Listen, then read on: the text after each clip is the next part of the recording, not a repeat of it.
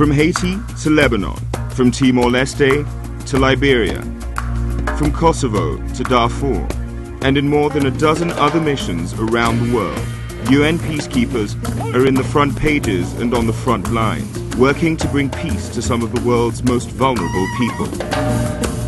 Never before has UN peacekeeping been as big as it is today. And never before has the United Nations been asked to make such a broad contribution to peace, security, and development in societies that have suffered through conflict. The United Nations has become the essential organization for responding to international crises. But it wasn't always so. What we now call peacekeeping came about as an improvisation, a response to the practical need to contain conflict, to allow a breathing space for negotiation and reconciliation. In the aftermath of World War II, the United Nations emerged as a beacon of hope for a war-weary public. May I invite the leaders of delegations. As the delegates of 50 nations met in San Francisco to sign the UN Charter, no one had predicted the need for UN peacekeepers. Long live the United Nations.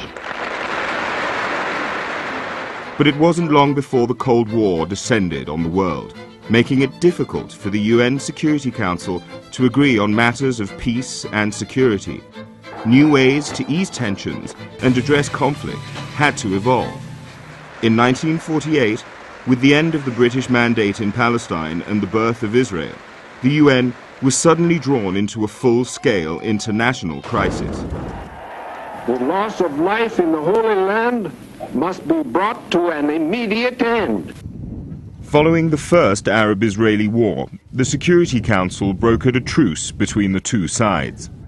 An American, working for the United Nations, Ralph Bunche, was asked to organize UN military observers to monitor and supervise this truce. They would be the first UN peacekeepers. These successful armistice negotiations have demonstrated conclusively the ability of the United Nations to mediate a serious conflict and to avert a dangerous threat to the peace. These military observers became known as UNSO, the UN Truce Supervision Organization in the Middle East, which still operates to this day. A similar observer group was sent to Kashmir to monitor the ceasefire between Pakistan and India in 1948. But 8 years later, in 1956, a new crisis erupted in the Middle East over the Suez Canal. As the military forces from 3 countries, France, Britain, and Israel, became embroiled in Egypt, new action was taken at the United Nations. The cessation of hostilities. Here, a dramatic proposal by Canada's Minister of External Affairs, Lester Pearson, marked a new phase for UN peacekeeping. The proposal made in the General Assembly by the Foreign Minister of Canada was a major landmark in the history of the United Nations and in the development of what we now call peacekeeping. Up to that time, unarmed military observers had done a noble job of monitoring and supervising the truces and ceasefires in the Middle East and in Kashmir. But in 1956 at Suez, we were dealing with a major war. The Suez Crisis called for the creation of a peacekeeping force, armed units that could form a buffer zone between the warring parties. This was a radically new element. Also new were the now famous blue helmets worn by the peacekeepers. As members of the United Nations Emergency Force, you are taking part in an experience that is new in history. You are soldiers of peace in the first international force of its kind. Secretary General Dag Hammarskjöld provided the basic principles on which the force operated, rules that remain the basis for many future operations. The first principle is that the parties in conflict be ready to accept the presence of UN peacekeepers to help them resolve their differences. Secondly, a ceasefire must be in place. And thirdly, peacekeepers will not use force except in self-defense. With these principles as a guide, the United Nations carried out several peacekeeping missions, including large operations in the Congo, in Lebanon, and in Cyprus. The end of the Cold War marked another watershed, ushering in an era of unprecedented expansion in UN peacekeeping. Everybody thought that the UN had been prevented from playing its full role as the organization that keeps peace and security in the world by the Cold War. So I think we all thought that once the Cold War was over, then the UN would have, no problem whatsoever fixing any problem anywhere in the world. And I think we did at the beginning. In Namibia and in Cambodia, but also in Mozambique and in El Salvador, UN interventions brought positive outcomes. But then we hit some very, very serious problems. The breakup of the former Yugoslavia, the genocide in Rwanda, the difficulties in Somalia and elsewhere brought some very clear lessons home for peacekeeping. Until the 1990s, peacekeeping had mostly been about containing conflict between countries. But then some countries began to break apart. In some places, national institutions collapsed almost entirely. The Blue Helmets got bogged down in places where there was no peace to keep. UN peacekeepers were frequently not given the mandate or resources necessary to prevent violence or protect civilians on the ground. But just as the usefulness of UN peacekeeping was beginning to be questioned by some, there was another turning point. By the end of the 1990s, UN peacekeeping was called upon to rebuild and help govern territories on opposite sides of the globe. Kosovo came up. Who could have done Kosovo except the United Nations? And then Timor. And again, who could have done Timor except the United Nations?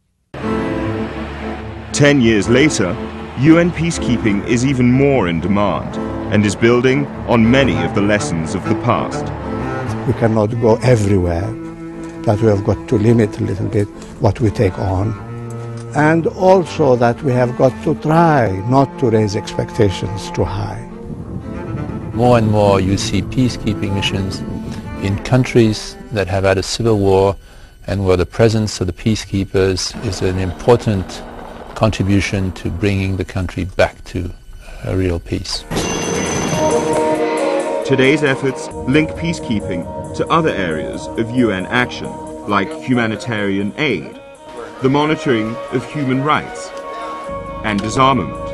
But that's not all. UN peacekeepers are, in many cases, participating in building national institutions, training the police, assisting the justice systems, and supporting democratic elections. We deploy complex, integrated missions that bring together a political framework and economic, reconstruction, rehabilitation where possible. In this world of multidimensional peacekeeping, women peacekeepers are playing a key role, adding strength to UN operations while empowering women in the societies where they are deployed. In all these conflict situations, we see that more often than not, women have been more victimized than the men. And also we see that in many situations, women can play a major role in rebuilding the peace. To be effective, today's Blue Helmets have to be organized. A world-class support system must be in place to back them. Peacekeeping is routinely between the 20th and 25th largest aviation fleet in the world. In many cases, these peacekeeping missions come to places where there is absolutely nothing. No infrastructure, no housing, no accommodation, no office space, no water or ablution facilities, and all of this has to be built from the ground up. One lesson learned through past experience: every mission is different, such as the mission in Haiti. MINUSTA pode ser considerada, e é, uma real. MINUSTA is a real coming together of countries in an effort to aid Haiti. Da América do Sul e mais país da América Central. We have the commitment and troops from 8 South American countries and 1 from Central America, all working together under the United Nations to help Haiti solve its problems. In some cases, UN peacekeeping now works with regional organizations in partnership, like the one with the African Union, or AU, over the difficult task of keeping the peace in Darfur. This is the first hybrid mission in the world. The UN has got experience in peacekeeping not only now but for over half a century now. The AU has the understanding, has the sympathy of dealing with people from the same cultural background. When you bring these two organizations together, they come in with their strong point. Each one of them has its own strong point. Mr. President, the mandate to protect civilians does not end at sunset.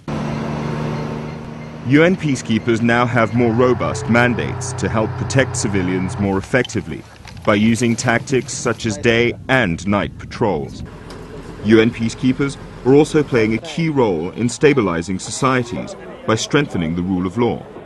The police, UN police, engage in patrolling, but they also engage in monitoring, mentoring, training, capacity building, so that this task can be taken over increasingly by the local populations and the local societies. Around the world, the UN is working for peace at a total cost of less than half of 1% of the world's military spending. We have proved in the beginning of the 21st century, nobody can do it better, nobody can do it cheaper, nobody can do it with more chance for success. The challenges are great, as are the sacrifices. But the rewards are also great. Much has changed since the early days, but what's required of UN peacekeepers is still the same. Courage, humility, persistence, and the belief that by working together, we can make a better world. After 60 years, United Nations peacekeeping is still evolving, and it is still making a difference in the lives of millions of people around the world. In my own experience, in my 8 years or so at the helm of United Nations peacekeeping, I have learned that our most important asset is our people. People who, at the price of precious time away from family and friends, and sometimes at considerable personal risk, dedicate themselves to the principles of these organizations. Women and men from very different countries, from rich countries, from poor countries, who come together with a sense of common purpose for the common good. People who never cease to persevere in order to be the voice of those who do not have a voice. Thank you for watching. Goodbye.